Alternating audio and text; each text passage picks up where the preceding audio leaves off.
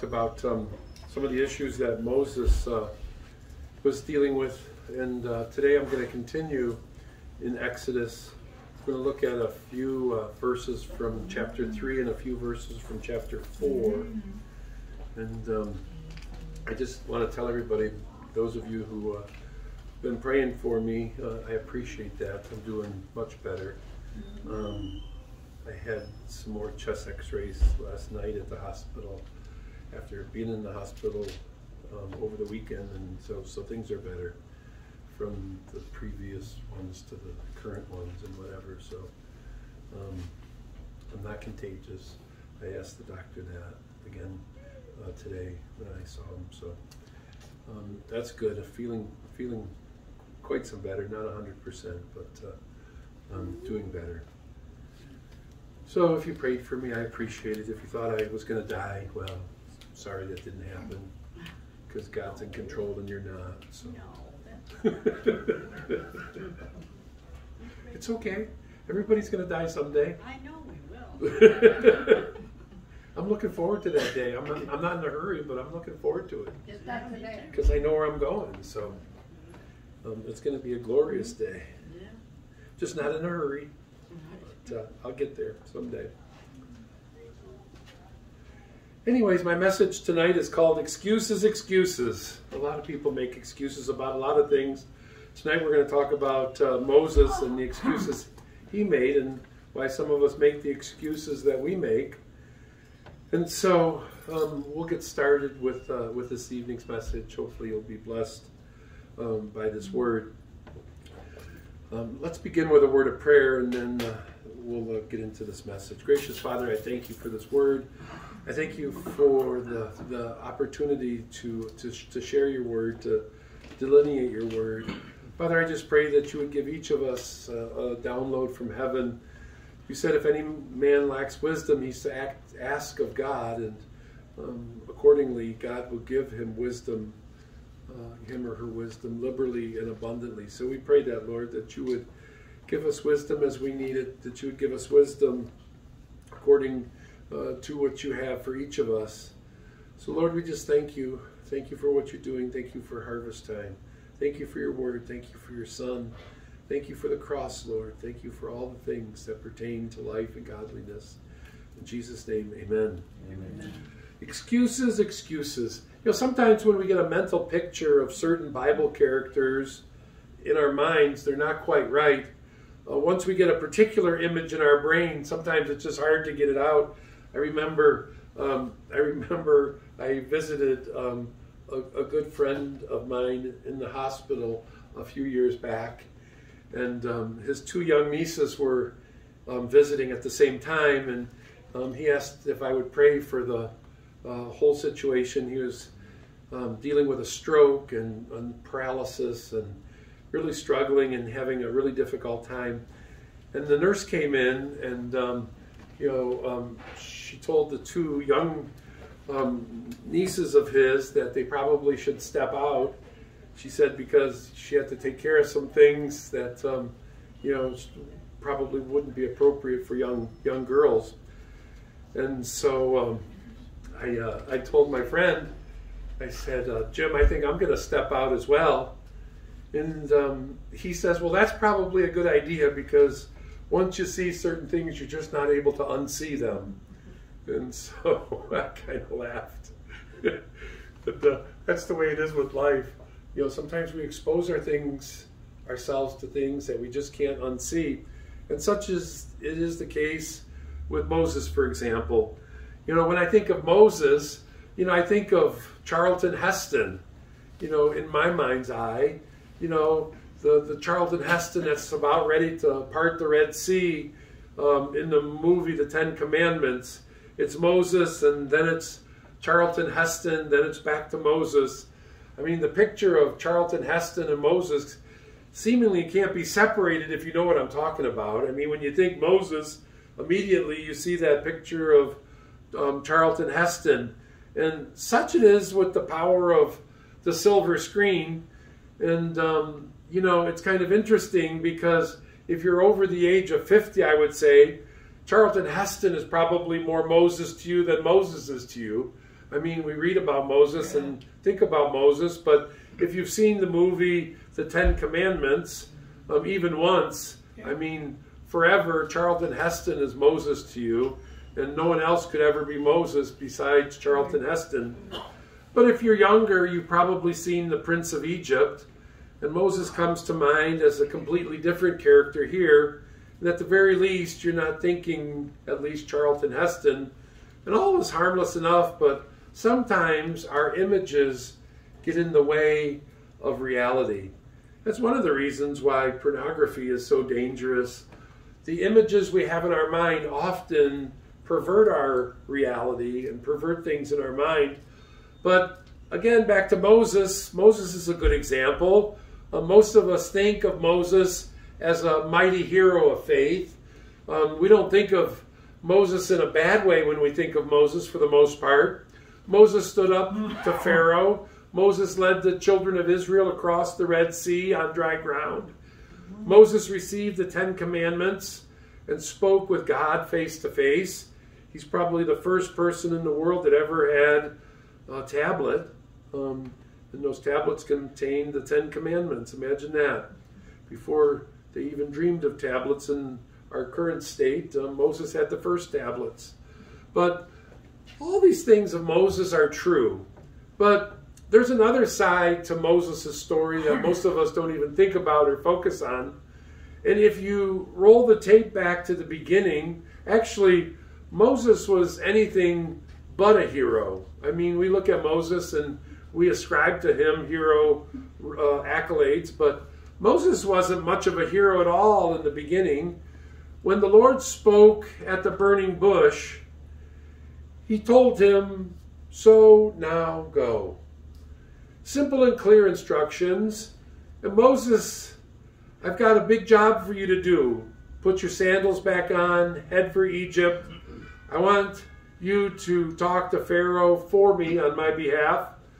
The only problem is, Moses didn't want any part of it. Here, God himself is speaking to Moses, and Moses just makes excuses. One excuse after another. It's what a lot of people do in life in general. Instead of making progress or making good of potential, they just make excuses for lots of things, and so it was with Moses. Moses didn't want to go see Pharaoh. Moses didn't want to deal with the freeing the children of God from the grips of Pharaoh. And he had basically two big objections to the whole plan.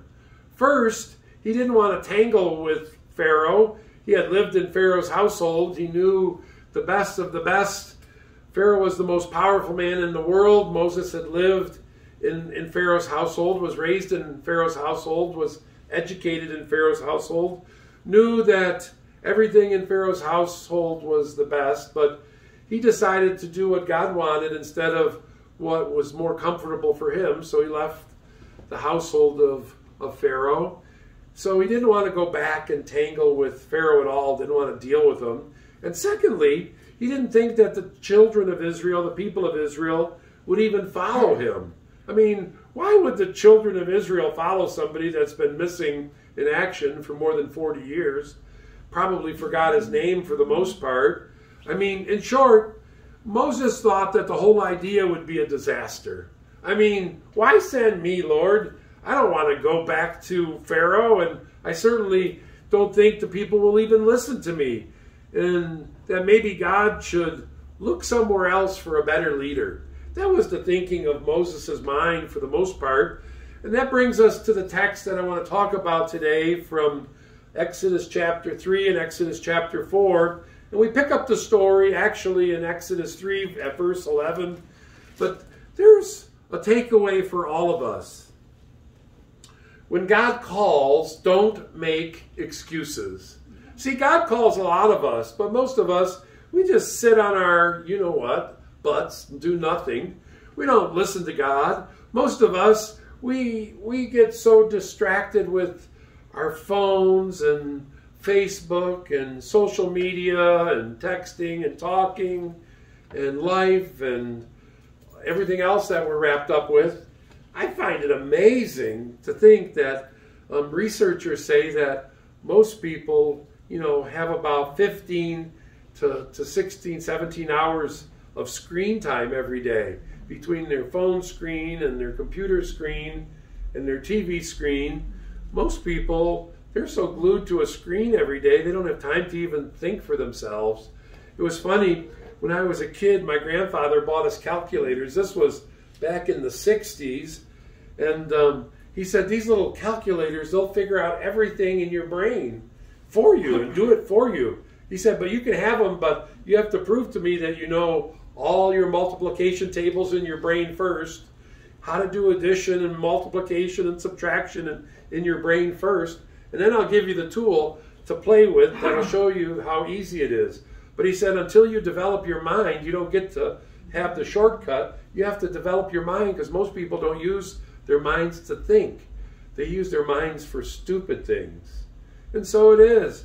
And that stuck with me. I was probably only about 7 or 8 years old when he showed us these calculators, and I thought, this is easy street. We don't have to learn nothing. You press a couple buttons and there's your answer.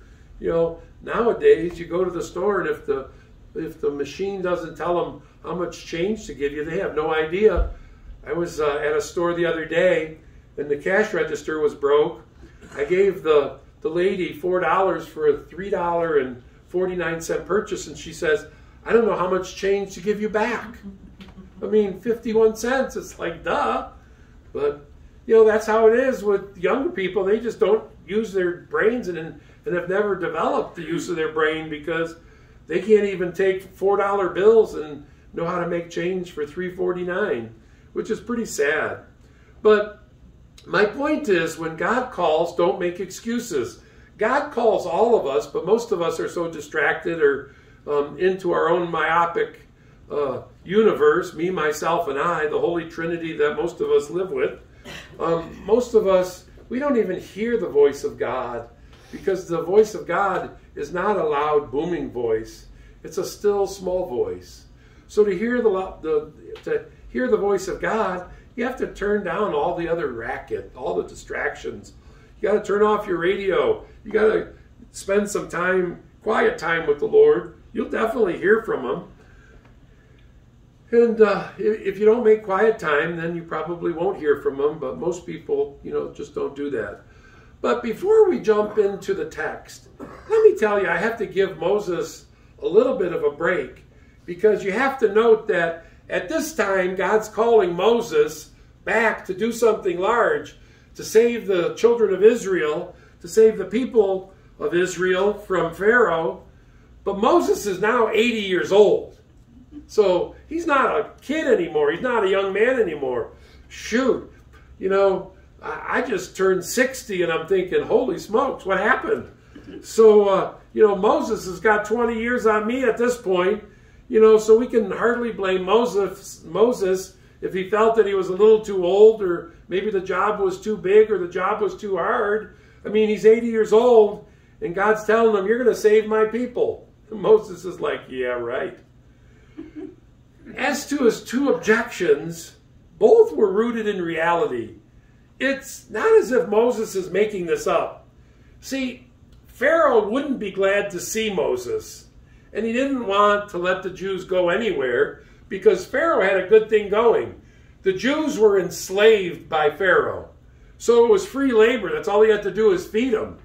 So who could blame Pharaoh? He's not going to let his slaves go. I mean, he's getting free slave labor. And so as for the second objection, Moses had every reason to worry about how his fellow countrymen would receive him. He was a Jew, and, would the other Jewish people, the other Jewish leaders, would they even receive him? After all, he had been gone for 40 years, and the last time they saw him, Moses was basically a fugitive. He was running from the law. I mean, that's just the reality of realities. So I'm not sure if, any of the local judges here had any paper on him, but I know the judges in Egypt did. But I don't blame Moses for having doubts. He had been on the run for 40 years. There's a psychological term that's called imposter syndrome. I don't know if you ever heard of it before. It means that you secretly think that you're not qualified for a job. Imposter syndrome. And that's kind of how Moses felt here. You know, you're a faker waiting to be exposed. You're wanted by the law. I mean, you don't think that you're up to it because of your age. Your countrymen aren't going to receive you. You certainly don't want to go back to Pharaoh's house where you left on bad terms. We've all felt that way at one point or another. We just don't feel like doing something that we're told we should do. I mean, I know I should do this, but, well, you know, that relationship's broken, or I left on such bad terms, I don't really want to come back. You know, I screwed that person over, so now I got to face him again. I don't want to do that. I did this and I did that. But Moses makes 5 excuses to the Lord about why he isn't qualified to do God's will. See, God thinks that Moses is the perfect guy. You know, God's will is perfect. It's perfectly suited for Moses. And Moses thinks, not so fast. I'll tell you all kinds of excuses of why I don't want to do what you want me to do, God. So, see if any of these excuses sound familiar to you. Number 1 excuse, I'm not qualified, or I'm unqualified. In Exodus 3:11, but Moses asked God, who am I that I should go to Pharaoh, and that I should bring the Israelites out of Egypt? So his first answer to God is, who am I? I can't do this. It's way more than me. You know, was Moses underqualified? The answer is certainly yes. From a human point of view, he's not a likely prospect to go toe-to-toe with Pharaoh. He's 80 years old. And after all, he's been gone from the palace of Pharaoh for a long time. He killed a man. His reputation probably wasn't the best. I mean, he left on bad terms. Murder was now part of his history. And if you were picking candidates to lead God's people out of Egypt, Moses probably wouldn't be on the top of your list if you were on some job searching website. But then there's these 2 words, but God. You know, the words that are on my shirt tonight. I mean, that's the answer. See, God's whole reply can be summed up in 5 words. I will be with you. See, most of us think, or when we think we can't do something, we think, well, of course I can't do it. Of course it's not going to work for me. But then God enters the picture, but God. And in these 5 little words, God's telling Moses, you don't have to do it. I will be with you. See, most of us, we don't live close enough to God to know that God is with us. You know, we worry, we fret, we fear. I can't do this. What do you mean? Well, when God says do it, you can do it. And when God says I'll be with you, that's the bottom line. Because if God says I will be with you, actually nothing else matters. If God is with Moses, then Moses can't fail. No matter what his age, no matter what his qualifications, no matter what his past history is, no matter what his story is on any level. But when Moses says, I can't do this, God's answer is absolutely right. Because God's answer to Moses is, you're right. You can't do it, but I can. The second excuse that Moses has, we find it again in Exodus 3, verse 13. Moses tells them, well, they don't even know me anymore. I mean, it's been 40 years. And the text reads as follows. Then Moses asked God, if I go to the Israelites and say to them, the God of your ancestors has sent me to you, and they ask me, what is your name? What should I tell them?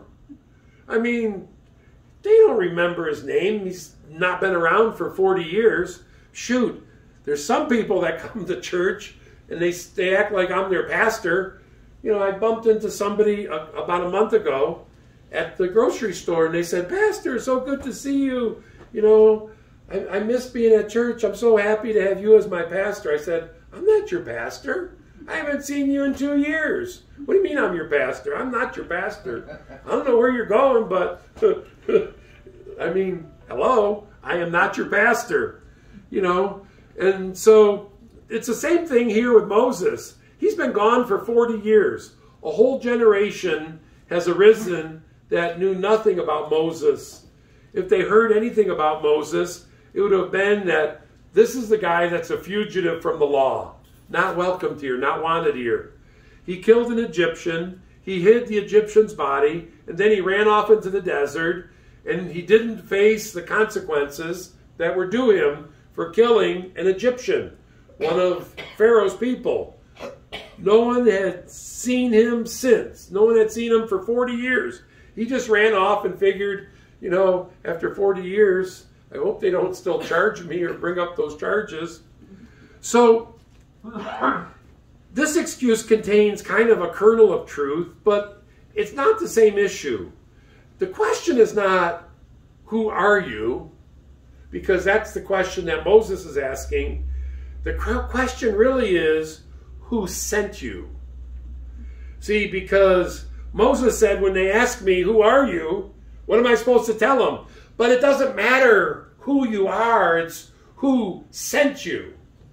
This reminds me of a story from the days when Richard Daley, the father, not the son, was the mayor of Chicago. In those days, you got a job through patronage or connections. You knew someone who knew someone, and you could get a job with the city. The city was very corrupt. I've been going to Chicago since I was a teenager, so I kind of understand a little bit about Chicago. And, you know, one day a man went to a certain office, and he was asking for a job, but no one knew him. So the question came, who sent you? And the answer came back, no one. The man in charge famously replied, we don't want nobody sent. And that's a good principle to remember also in spiritual matters. If you come on your own authority, we don't have time for you. And that's the way it is in spiritual things. See, God knew the people would ask Moses that certain question. So he prepared them with the answer. What did God say in Exodus 3:14? I am has sent me to you. I am is God. I am. That simple phrase contains the essential truth about who God is. I am. He's the personal, he's the eternal, he's the self-existent God of the universe. Everybody knew who I am was. He always was, he always is, and he always will be. I am God. He's above all things, he's beneath all things, he's behind all things, and he's in front of all things. By him, all things are held together. In him, all things have their being. Without him, the universe doesn't exist. Think of it this way. According to his name, he is the essence of whatever you need at the moment. When God says I am your strength. Make it personal. I am your courage. When God says I am, he says, I am your health. I am your hope. I am your supply. I am your defender. I am your deliverer. I am your forgiveness. I am your joy. I am your peace. I am your future. See, when God says I am, we just look at those two little words, I and then am. I am. What does that mean? It means God is the essence of everything that you need. I am. See, that's the God of the Old Testament. God is saying to you and me, I am whatever you need whenever you need it. Whatever it is. He is the all-sufficient God. He is the all-sufficient God of every circumstance. He's the all-sufficient God of every pressure, of every pain, of every problem. He's the all-sufficient God of every crisis in our lives. Go to the elders of Israel. Tell them what I told you. They will believe you. Then go to Pharaoh. He won't cooperate. I'll work miracles. He will let you go. Plunder the Egyptians on your way out. Ask for silver. Ask for gold. They'll give it to you. In other words, don't worry about the future. God has a plan that covers all the details. See, most of us, we never move off the dime because we think, well, I'm not going to move until I see all the green lights. That doesn't work with God. When God says go, even if the light's red, you go. And the light will change. The third excuse that Moses uses here is, they won't believe me. So now Moses has another what-if question. It's from Exodus 4:1. And Moses is now telling God, what if they don't believe me and will not obey me, but say, the Lord did not appear to you? I mean, that's very possible, likely in fact.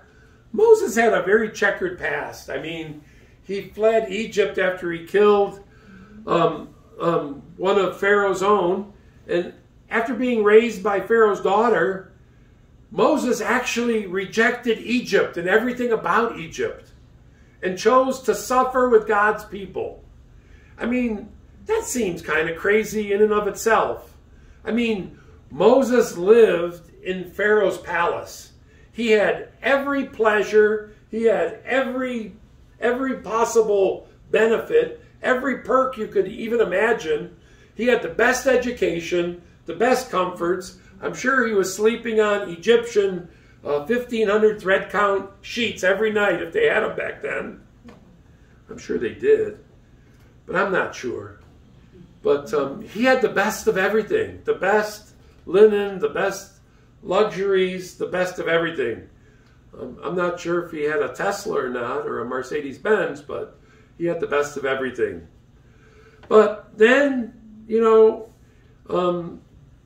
he chose to suffer with God's people. He murdered the Egyptian, then he covered it up. Then he did what a lot of people do when they're in a serious problem. He ran away. A lot of guys do that.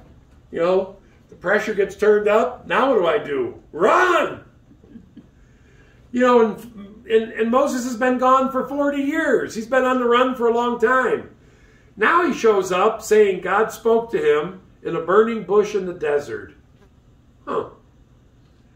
There's no way the Jews would believe this story.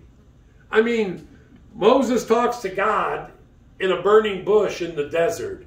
Hears God audibly. And then the other Jews are probably going to say, you sound a little crazy. I mean, you're a little off. What kind of drugs are you using? That's the best stuff I've ever seen. I don't know what they said to him. But God knew that. So God asked Moses a question. In Exodus 4:2, God tells Moses, what is that in your hand? A staff? Moses replied. And so now we're talking about a shepherd's staff. Basically the guy's 80 years old. It's a walking stick. Every shepherd had a shepherd's staff. There was nothing special about the staff that Moses had. Nothing special about his shepherd's staff.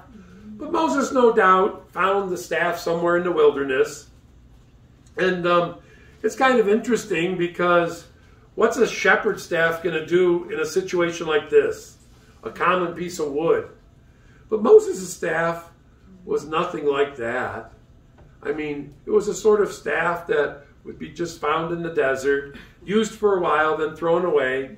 If he needed another one, he'd just find another stick. But what's the point?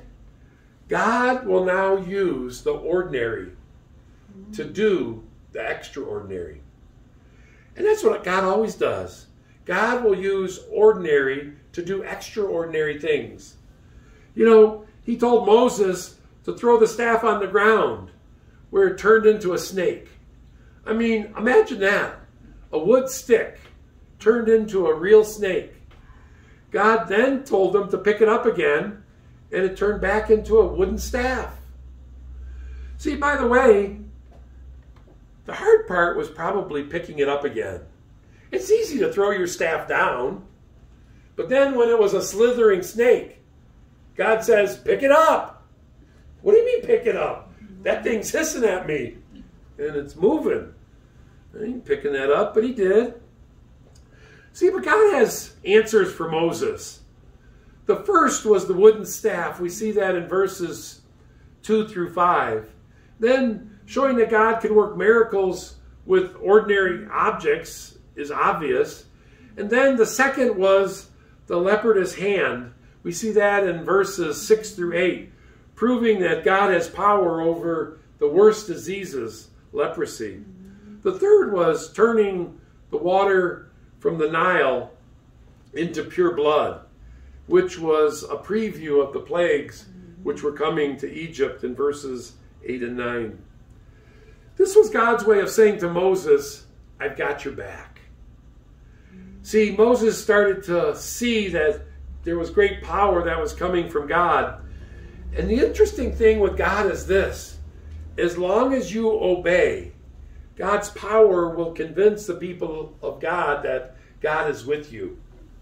See, a lot of times people are like, well, I lived this broke, busted life, and I did pray this little prayer this morning, but nothing happened. Well, you haven't pressed into God enough for God to even consider making something happen in your life. I mean, Moses was truly a guy that committed his life to God. I mean, he left the palace, he left the finest of everything, because of the people of God. But don't miss the original question. Moses asked God, what if? I mean, that's the big issue here. I mean, we all want to bargain with God. God, if you get me out of this fix, I mean, like the jail cell prayer, if you get me out of this fix, I'll do this, this, and this. It was funny. I was in a situation like that myself one time.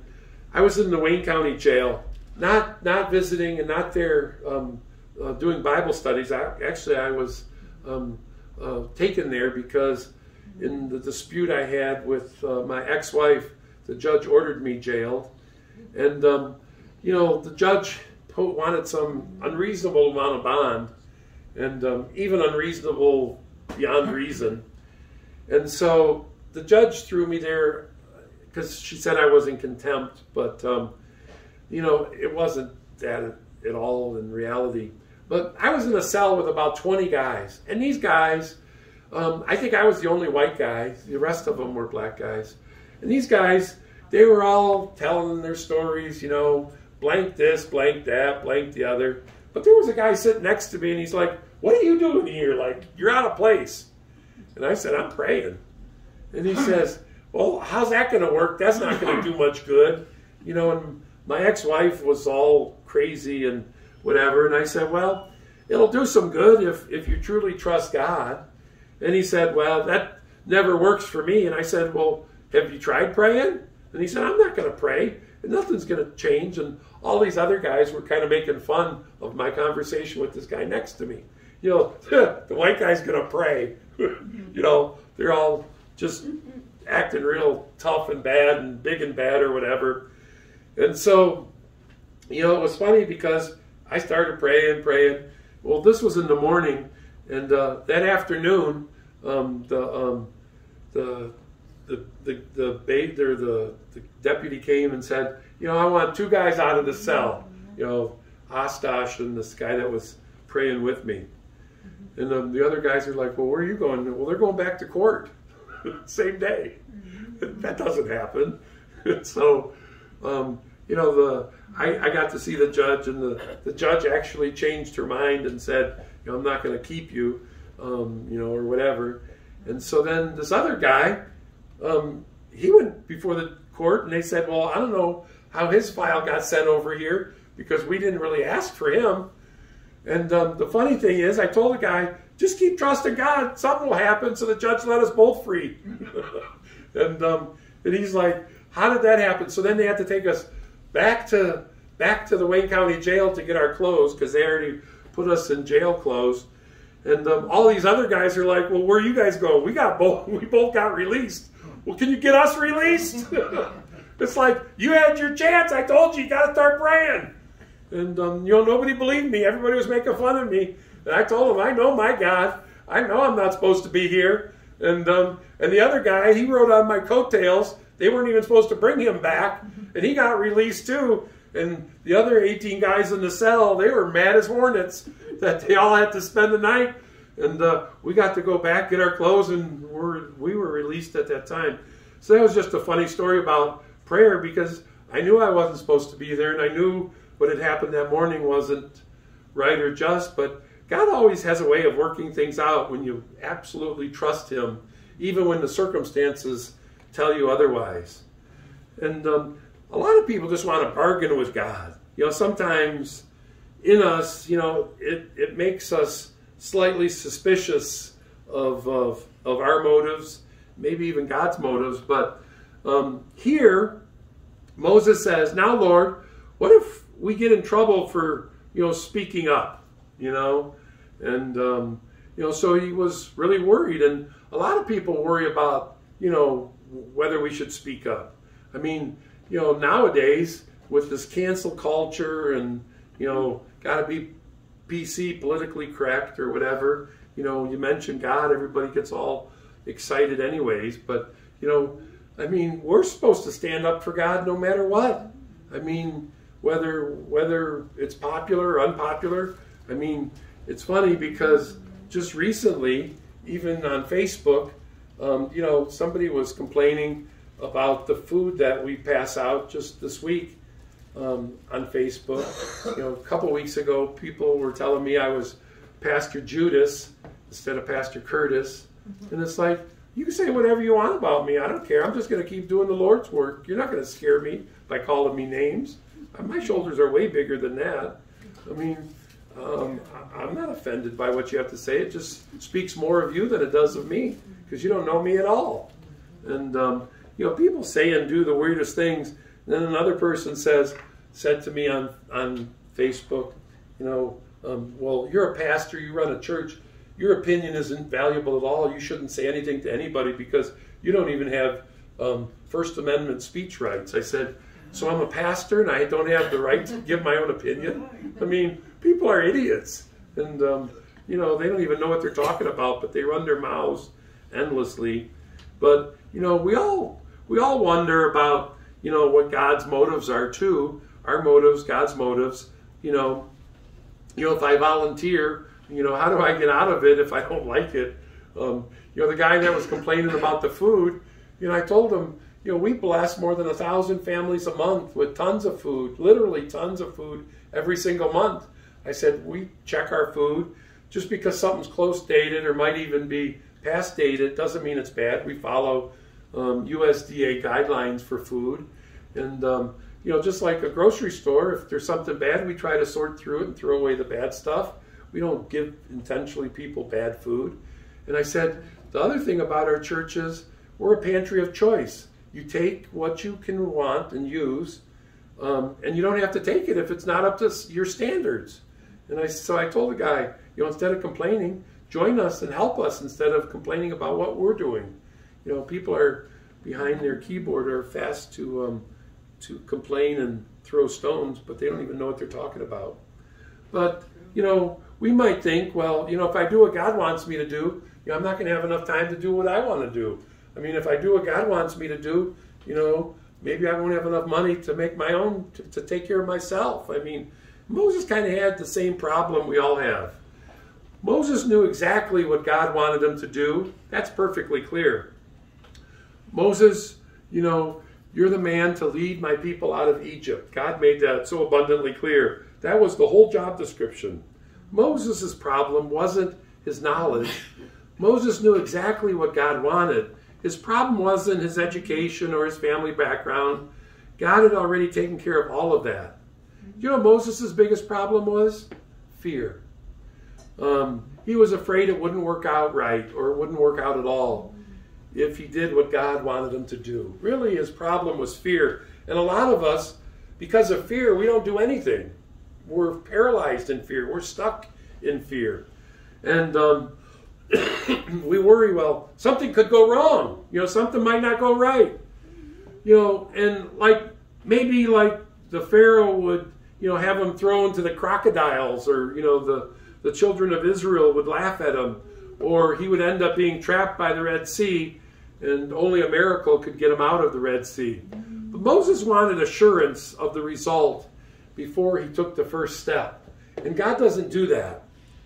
So he's out there by the burning bush trying to say, what if the Almighty? I mean, he's actually trying to test God. Quite frankly, we do the same thing. We play the what if game with God. You know, are you sure? What if? I mean, that's why we hesitate to obey God. We all try to do the what if thing with the Almighty. When God calls you, it'll work out one way or the other. All your little what ifs are just so much wasted time. You're not supposed to ask God, what if? You're just supposed to do it. And that's really the issue here, isn't it? I mean, as long as you're saying, what if, you're not obeying God. See, when God says, do this, it was like me coming here. I didn't want to come to South Warren. South Warren was the last place on my mind. I mean, I had lived for 15 years in Grosse Pointe. Then I had moved to Sterling Heights, to a nice house there. You want me to come to South Warren? No, I'm sure you didn't. I didn't hear you right. You know, not South Warren. And we all say, well, come on, God, that I didn't hear that right. And actually, if we keep saying to God, what if, you're negotiating with God. And, you know, and there's a big difference. Because if you keep telling God, well, what if this happens, or what if that happens, or what if it doesn't work out? You know, you're not obeying, you're negotiating. And there's a big difference. To obey means to say to the Lord, Lord, I'm ready. Now you work out the details. Negotiating means saying, Lord, you work out the details, and then I'll obey. See, that would be easy. If God worked it all out, then it's easy to obey.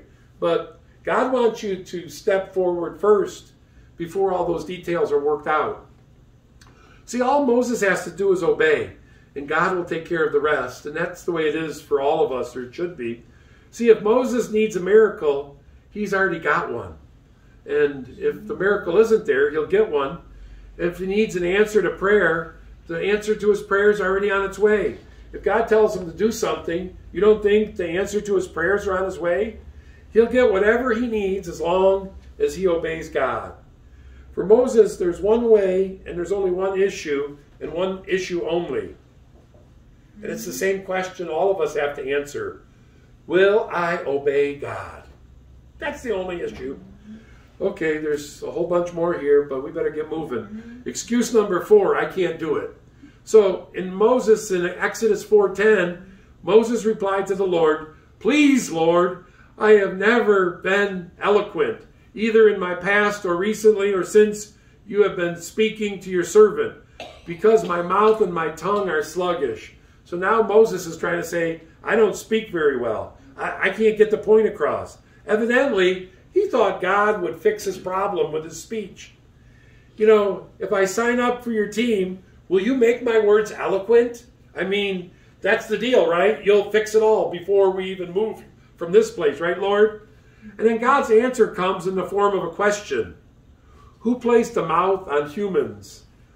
Who made a person mute or deaf, seeing or blind? Is it not I, the Lord? This is Exodus 4:20. God responding back to Moses. And God says to Moses, yes, you are inadequate because I made you that way. But your weakness is part of my plan. I mean, hello? But God promises to give Moses whatever he needs in spite of his weakness. All Moses is expected to do is go and speak to Pharaoh because God told him to do that, and the rest is really up to God. And that leads us to excuse number 5. Excuse number 5 is probably the biggest excuse all of us actually make. I just don't want to do it. Plain and simple. I'm not going to do it because I don't want to do it. See, in Exodus 4:13 and 14, Moses said, please, Lord, send someone else. There's got to be somebody else, right? Then the Lord's anger burned against Moses. See, God said, you're the man. And Moses is like, please, Lord, send someone else. I'm not doing it. So at last we get to the heart of the problem. God has called Moses And Moses simply doesn't want to do it. No wonder God got angry. See, most of us think of God as this warm, fuzzy, cuddly, loving God. God gets mad. People wonder sometimes why I get mad. I think it's righteous anger. Not everybody agrees, but that's a whole other sermon for another day, because I'm sure you guys don't want to stay till midnight. But here, God's angry because Moses is unwilling to do what God asked him to do. Now, even now, God has an answer to this objection as well.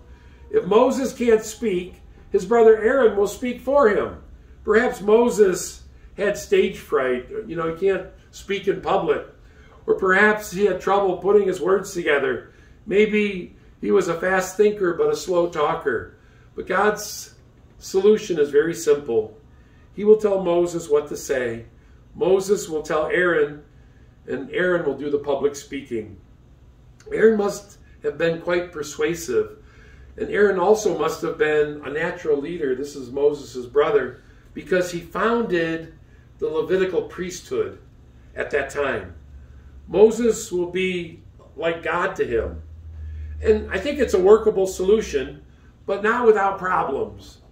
A few months down the road, while Moses was talking with God on Mount Sinai, Aaron would do nothing while the people built a golden calf.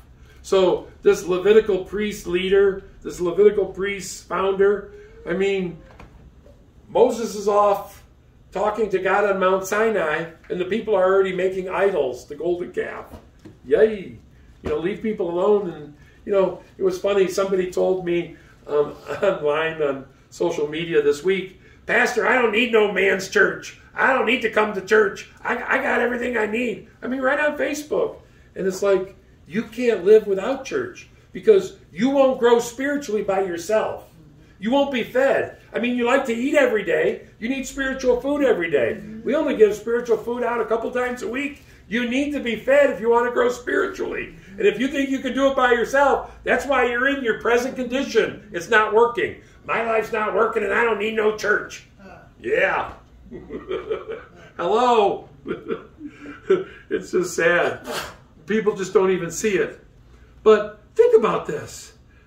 I remember a powerful sermon I heard a long time ago from Jack Wurtson. It was entitled something like, "What is that in your hand?" It was based on this text. And Jack loved to remind his listeners that a wooden staff isn't very beautiful. It's just a staff used to herd sheep. But God took the thing that Moses depended on and he worked it into a miracle. Just a simple wooden staff. Just a simple wooden stick. And the point is, a lot of us have things in our hands and we don't even realize that those things are what God wants us to use. See, we all have gifts, we all have talents, we all have abilities, we all have handicaps of one sort or another, but we have things that God has given us. We have doubts, we have insecurities. We're just clay pots in which God has poured the treasure of the gospel into. And that's always been God's plan. See, God pours His word, His will, His ways into us and expects that to change us into the people that would be pleasing to Him. It's His power, it's our weakness. Paul said it exactly this way in 2 Corinthians 4:7. He said, "We have this treasure in jars of clay to show that the surpassing power belongs to God and not to us." See, the power doesn't come from us. The power comes from Him. And most people don't recognize or realize that. See, scholars tell us that jars of clay were just cheap, ordinary, everyday clay pots back then. Nothing special, nothing great. The pots of a housewife, that she might use to hold milk or soup. Just simple pots. They might even be used as a chamber pot, like a bathroom pot, if you know what I mean. Not to be too graphic. But these clay pots, they were easily cracked. They didn't last a long time. And that's what you and I are. Just jars of clay. These same kind of pots. That's not just you and me. That's all of us. A pot has value if it's useful to its owner. If it's not worth much by itself, then it's just a cheap pot. But though it's cracked and scarred, it will eventually be thrown away and replaced. The pot can hold something precious or not. But when God says that we're those vessels of clay pots, our vessels contain His power, and that's what makes us special. See, when we're truly walking with God, when we're truly in alignment with His Word, His will, and His ways, we have His power, but we're fragile, just cheap clay pots. And when we get to the end of all of our excuses, God says to us what He said to Moses: trust me. I can do more through you than you could ever imagine. Make yourself available to me, and I will do amazing things in your life. Now, before we wrap up tonight, I want to give you a couple quick points of application. Now that we kind of get the overarching idea about Moses and all of his excuses, I want to give us a couple quick points of application, some takeaways that will be a blessing to us that we can think about. See, God has the same question for you and me. What's in your hand? What could you do? I mean, when you get to heaven, God's only going to have two questions for you. What did you do with my son? And what did you do for the kingdom?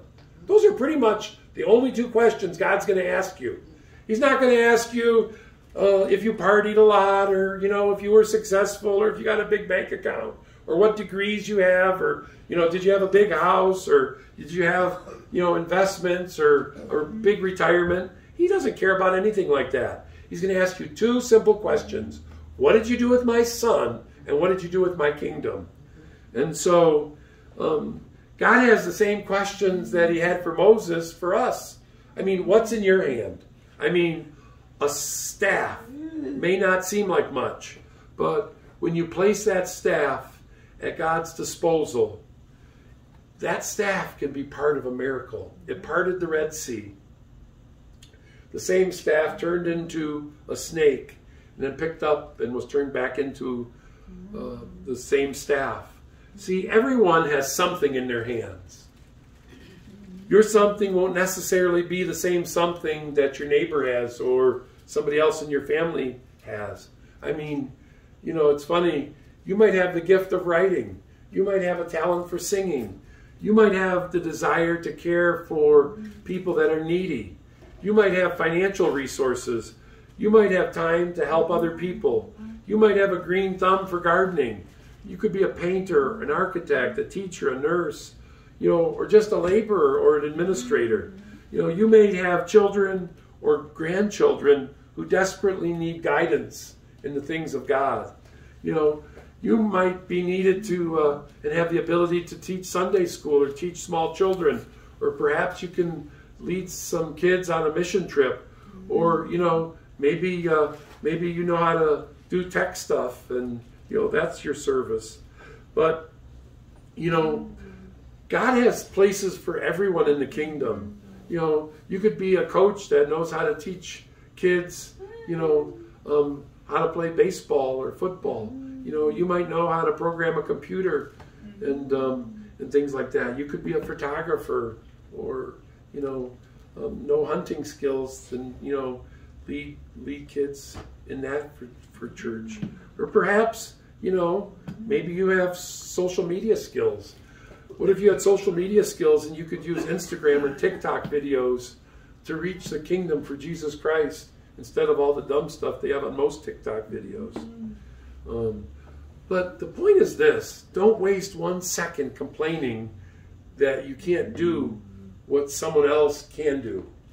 And, as I think about the list that I just made, and the list is probably 10 miles longer in my mind, it's kind of funny because I could tell you that I can do almost none of the things that I just mentioned. I mean, I know how to preach. Some people don't agree with that either, but that's okay. But perhaps one benefit of being further along in life is knowing what I can't do, so I spend my time doing what I can do. See, God has placed something in your hands. What are you going to use that he's placed in your hands that you can use for his glory?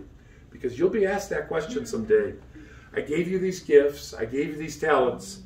What did you use them for my glory? Not for your own pleasure, not for just your own satisfaction, but how did you use what I gave you for my glory? And the second takeaway that I want you to have tonight, before I wrap this up, is God will equip you with everything you need to do his will. See, Moses is the only person in history to whom God spoke to from a burning bush. You realize that? The only one. I mean, that didn't happen to Abraham, David, Joshua, Nehemiah, or anyone else in the Bible. But through that burning bush, God exclusively talked to Moses. See, Moses had seen through that bush God's glory. And he said, send someone else. I mean, he's seen the presence of Almighty God. And what was Moses' response? Send someone else. No wonder God got mad at him. No wonder God was so angry with him. It's one thing to wait for confirmation, but while we wait, we ought to think and pray and read the Bible and consult with wise people who are spiritually mature in the faith. At some point, waiting by faith becomes another problem, because a lot of people are saying, well, I'm waiting in faith. You know what you're really doing? You're stalling by faith. You're just stalling. And that's what Moses was doing. You know, Moses was trying to throw every excuse possible to God. You know, I can't talk clearly. My voice isn't as good as somebody else's. I can't do this. I can't do that. I'm 80 years old. You know, la, la, la, la, la, on and on and on. And the problem is there's a little bit of Moses in all of us. You know, don't make God angry by saying no when he calls you to do something. You know, Jerry's a good example of this. Jerry's in her 80s. And Jerry, I mean, at her age, she could say, well, you know, leave it to somebody else to do. She comes to church every week. She comes to church every time the church doors are open. Not only does she come to church, she bakes a cake for our dinners on Sunday and Wednesday. I mean, she has little, but she does much for the kingdom because she wants to please God. I mean, at her age, she could just say, yeah, let somebody else do it. I'm in my 80s. I'm tired. I've done a lot, blah, blah, blah. You know, then she'll tell you her funny stories about her early church days, but we won't get into those. Those are cute. She wasn't always the good church girl that you think she is, but I won't elaborate tonight. Maybe at her funeral, it'll be fun, but that's like 20 years from now. So anyways, you know, don't make God angry by telling God no when he calls your name. See, when God calls us, the big question is, will we obey? You know, when we read it in the Word of God, will we obey it? When we see it in God's Word, when we hear it from the pulpit, will we obey? Will we discover it in our quiet time if we shut down all the noise and have a quiet time with God? When we hear it, when we hear that still small voice of God, will we obey? When a friend gives us a piece of advice, will we recognize it as a piece of advice that came from God, and will we obey? When we dare say yes to God, even if it hurts, even if it inconveniences us, or even if it means giving of something that's precious to us, like our time or treasures. I mean, that's when miracles begin, when we put everything into the kingdom, because that's what God expects. You're not going to take it with you anyways. A lot of people do just that, but they find out that you know, they don't hook a hearse up to a U-Haul, so you don't get to take it with you at all. It was funny. A pastor friend of mine told me the joke about this woman. Her husband died, and her husband said, "Well, just in case in the next world, you know, bury me with, you know, a few hundred grand of mine, just because in case if I need some money down the road, you know, I want a few bucks, you know, spending pocket money." So, you know, the funeral was a few days off, so the lady lamented back and forth, you know, what should I do? You know, my dearest husband, Phil wants me to send him off with some money, and I really don't feel comfortable putting that much cash into the coffin, and what if somebody digs it up and steals it and it's not risky? So on the day of the funeral, she wrote him a check and put it in his suit pocket and skipped giving him any cash as a send-off. Only a few of you understood that joke. The young people didn't get it. Okay. But when we say yes to God, it's a big step forward spiritually when we can say, Lord, I'll get involved. Because most of the time, we don't want to get involved. You know, I'm still sitting over here on the sidelines. You know, we've all heard the words of God. Here I am, send me. Then and only then, miracles kick in. The answers begin to come in. And the sun begins to shine again. See, once we obey, then God is obligated to take care of us. People often ask me, well, Pastor, I would do things for the kingdom if I was blessed for you. I wasn't always blessed. I'm blessed because God blesses me because I'm faithful. Faithful to a fault, probably faithful beyond fault. Especially our previous elders and board at our church, they used to yell at me all the time. You know, matter of fact, one of the elders' wives, she's since passed away, but you know, she told me, you know, 6 months after we turned this church over to Curtis, we're not going to have a church. Well, that was almost 14 years ago. And she said, well, he gives everything away. In 6 months, we won't have a church. Well, she was wrong. But as we obey God, God is obligated to take care of us.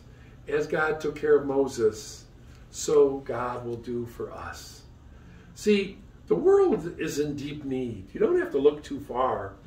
The world is in crazy need. This world is getting so crazy. I mean, just a couple days ago, I mean, there was a shootout with 3 guys at 11 and Van Dyke at 10 o'clock in the morning at the mobile gas station.